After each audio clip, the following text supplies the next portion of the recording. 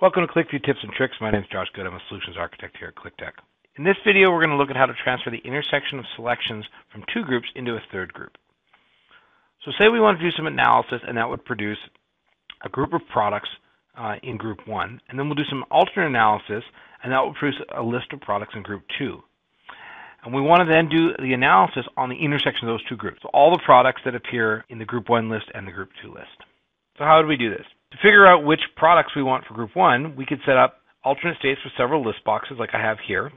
And then as I make selections, that will make a list of product names in my Group 1 selections. And you can see each of these list boxes have all been set up to the alternate state Group 1. And just as a reminder, if you need to set up alternate states, you go to Settings and Document Properties, and then you select alternate states. And that's where you can assign the various alternate states. I've done the same thing down below with Group 2. So as I make selections here, I have a separate list that appears there. So the final result of what we'll get is if I make some selections in Group 1, and I make some selections in Group 2, I end up with two separate lists of product names. And then to Group 3, I want to transfer only the products that appear in both lists. And I'll push the Transfer Intersection button, and that will transfer only the shoes that appear on both lists. Let's go over how to set this up.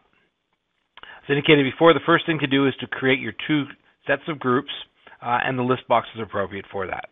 So in this case, I set up a customer's order year, order month, and product name. Down below in the blue here, this is just showing us the list of products that are selected. And that's done by using the concatenate function. So concatenate, and then I'm using the alternate states, Group 1, so I'm only concatenating Group 1 for product name, and then I'm separating it by a comma. And then the same thing down here. We then need to bring those two lists together and only include the intersection. So the way that's done is by using the star between the two groups.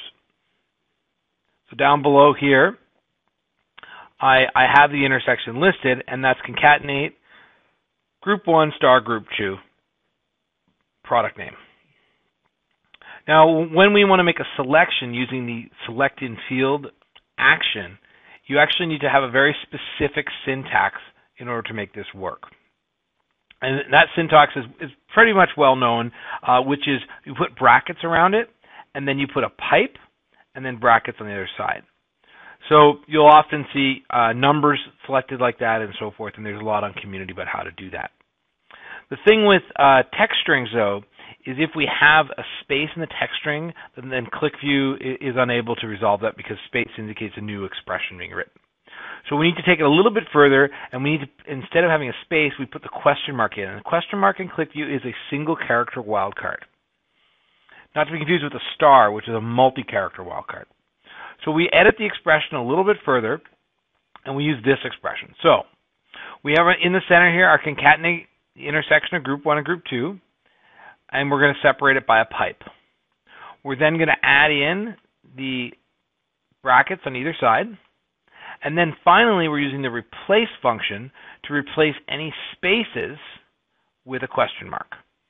And I'll post this expression as part of the video in the commentary.